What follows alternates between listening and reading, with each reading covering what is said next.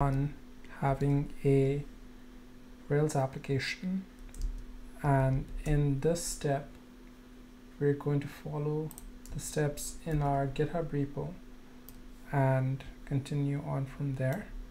So to go to our GitHub repo, go to github/codesdk, and in there you can see that we have the steps here.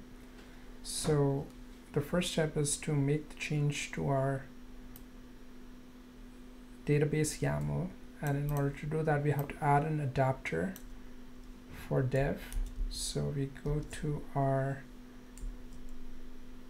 Visual Studio Code, and in there we can add our adapter.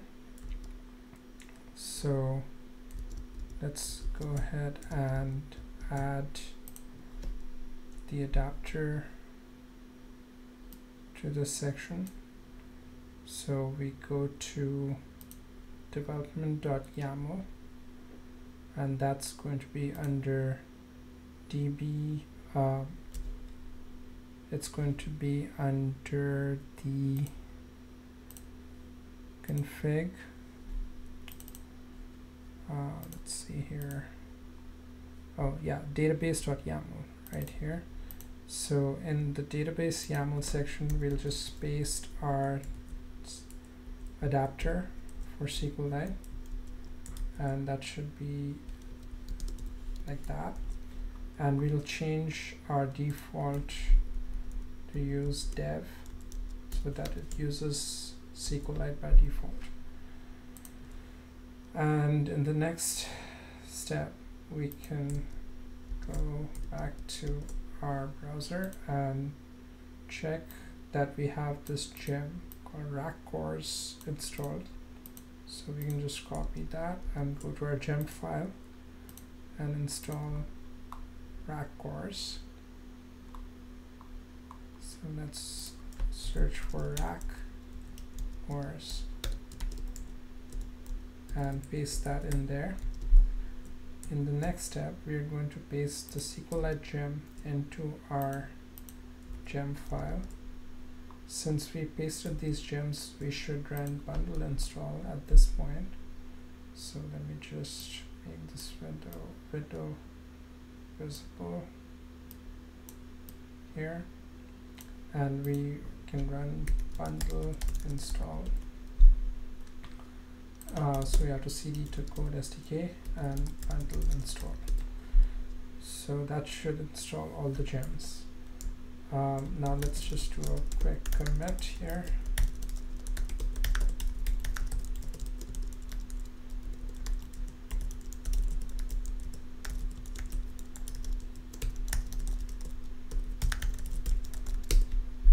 So in this step, we're going to create our model.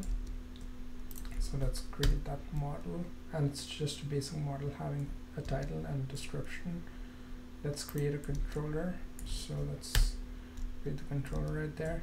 Now in that controller, we can see that we need some methods, but we'll add that later. Now let's do a migration, and it ran a migration, so it created this schema, and that looks good. Then we can go ahead and create these task controller methods. So let's look at the index method first. So in our task controller, under controllers, task pipelines controller, we can create the index method. Under create, we can create the create method. Under update, we can create the update method, and under destroy, we can create the destroy method. Then we can create the private param method, which is right at the bottom here.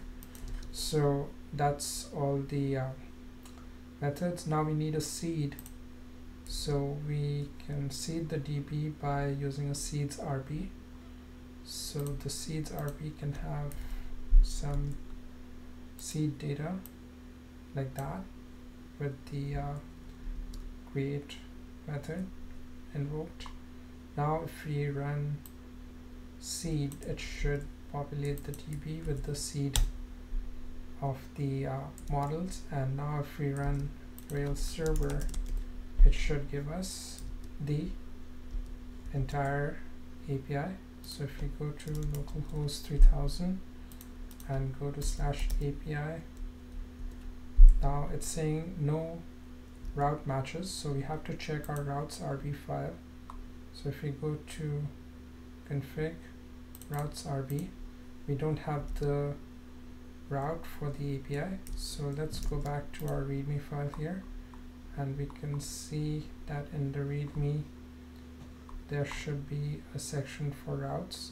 So here in the routes RB file, we have to add this route in to routes RB, and it has to be a scoped route. So it's scoped to API version 1. So now if we